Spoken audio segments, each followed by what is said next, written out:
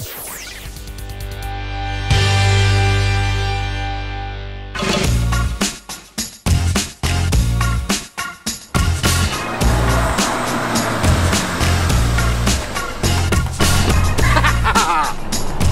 guys, Nathan here at the Fast Lane Car, and this is a brand spanking new Volkswagen GTI. It is one of the best hot hatches ever, and it's about $37,000. Oh, crap. Sorry about that, Nathan. I just wanted to let you know I was here.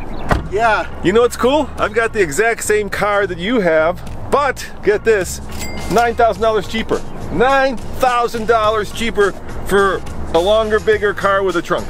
We need to find out why this is so much more expensive than that. And that's coming up right now, but first, we should do a drag race. Hell yeah.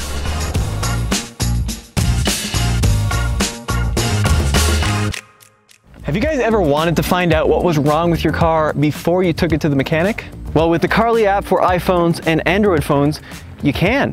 Simply download the Carly app, hook your phone up to Carly's OBD2 wireless adapter, plug it into your vehicle's OBD port, and bam!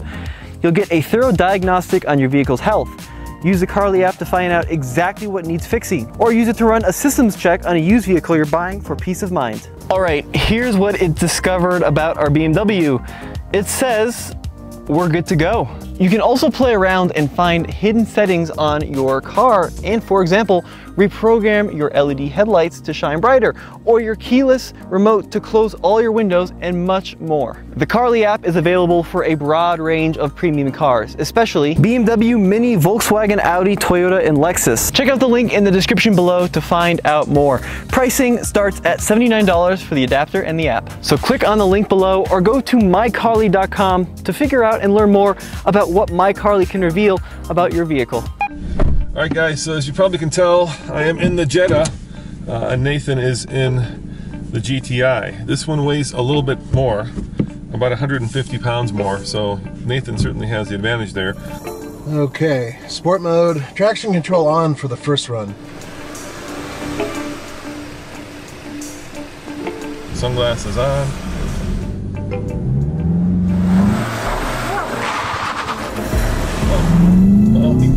There he goes. Bad shift, Nathan. Bad, Nathan, bad, but I'll be the same.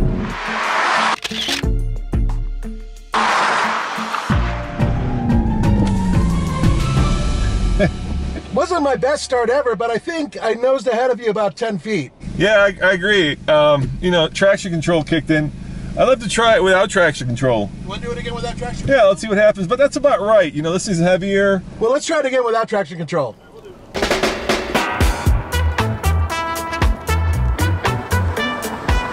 You want to talk about far-field maneuvering? This has got it. Do you know what that means? It doesn't mean anything. You might as well say Pokenschlegel. But this does have a 228 horsepower, 2-liter turbocharged engine that puts out 258 pound-feet of torque. It's mated to a 6-speed manual transmission, and you can also get a 7-speed DSG as an option. You know, Nathan, I've got the exact same power plant, the exact same transmission for $9,000 less. Now, if these two models were apples to apples, it would be about $7,000 less. The biggest difference, as far as I can tell, Nathan, is that I've got a stick, whereas you have a strut. That's $9,000 worth of strut, baby. You too can come out here and have fun with Volkswagens. GTI, GLI, doesn't matter. Come out to IMI Motorsports, where we've got 120 acres of outdoor motocross playground and this cool track. Check them out by clicking on the link below. All right, Nathan, we're in the GLI, going around the track, and you know, we leave the performance driving to Paul. Well, he's a professional driver. We're idiots. Yeah, Major difference. This to me feels much more, well, heavier. It feels a little bit more stable in some ways. It's not quite as darty. And if you love small little cars, you may love that kind of darty aspect of the GTI. This car feels much more planted on the highway than the GTI. It's that longer wheelbase. I think it's the extra weight. It's the extra length. It just feels a little bit more like a happy highway car. Yeah, I think we can agree on one thing though. The power plant in both of these is phenomenal. I love it. And the thing is that these are nice. The throws aren't too long. They're you really know when they're engaged. And ergonomically, these are about as good as it gets, right? It's everything that you want and nothing that you don't want. Right. Everything where you want it to be. It's just pretty much perfect. Now, there are major differences between these cars, and it's back here. And that's because this is a hatchback, and the Jetta, well, it's a sedan. It has a trunk. So, wanted to show you the differences here. And because of that, we brought back Jeff with a G. That's right. Now, this is interesting because this has 22.8 cubic feet of cargo space behind this seat, right? But watch this. Come on, Jeff. I'm not a big fan of Jeff, by the way, because he doesn't really like the type of rock and roll I like. He's an angry bear, and he doesn't deserve this nice trunk. Look at that. That's 14.1 cubic feet of space, but look how deep it is. There, we could put Jeff back in there and forget about him. So even though that has more space on paper, that is some usable trunk space. There are two very important differences between these two cars when it comes to where the rubber meets the road and wheelbase. That's because the Jetta actually has a wheelbase that's 2 inches longer. Now, tires, they're different. You can get Potenzas on here from Bridgestone, and they are 225/40 R18s, 18-inch wheels. But over here, you get the Hankook Ventus, which are 225/45 18s. So, the Volkswagen GTI has lower profile tires, and these are different tires altogether.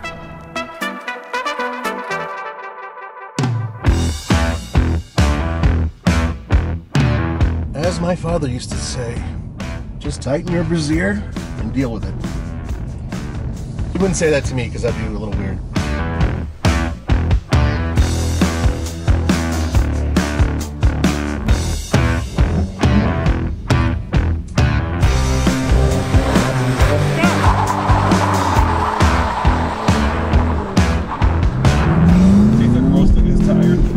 I burnt a little bit of rubber.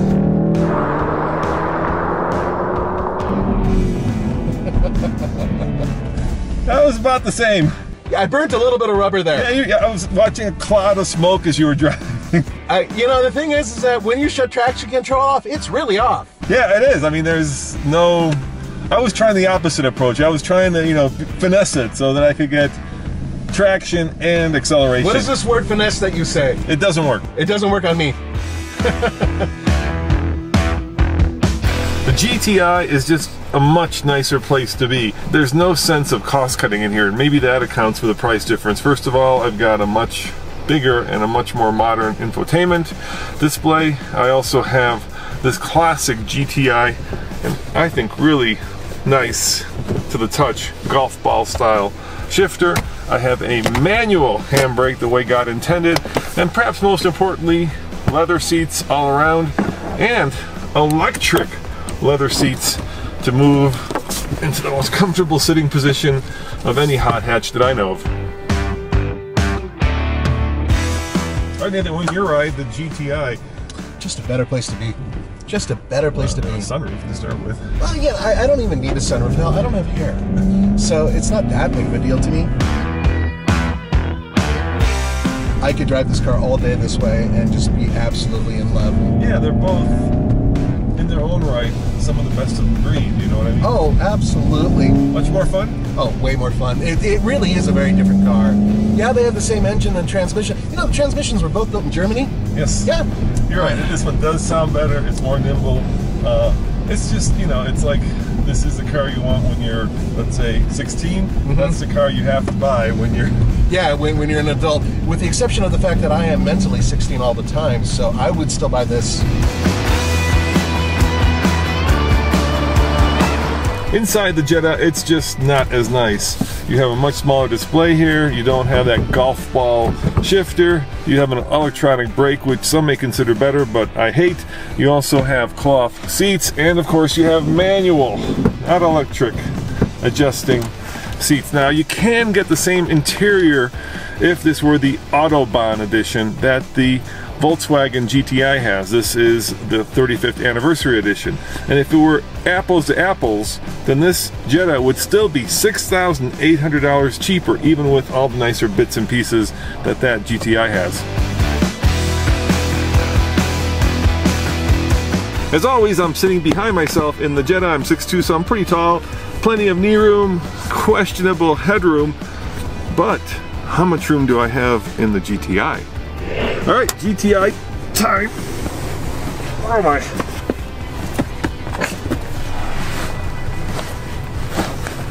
Yeah. Ironically, I have more headroom, but almost zero knee and foot room. Go figure.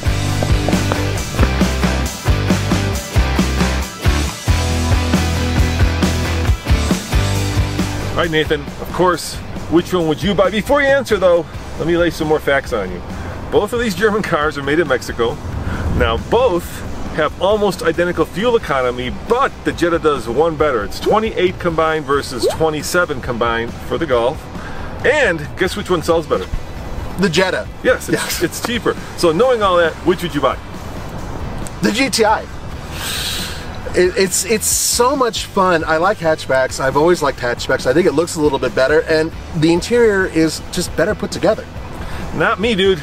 Really? You know what I get? What? Golf R. As always, this is Roman and Nathan saying thanks for watching, and check out tflcar.com for more news, views, and of course, real world reviews. And go back to our website for, well, you know what. Auf Wiedersehen.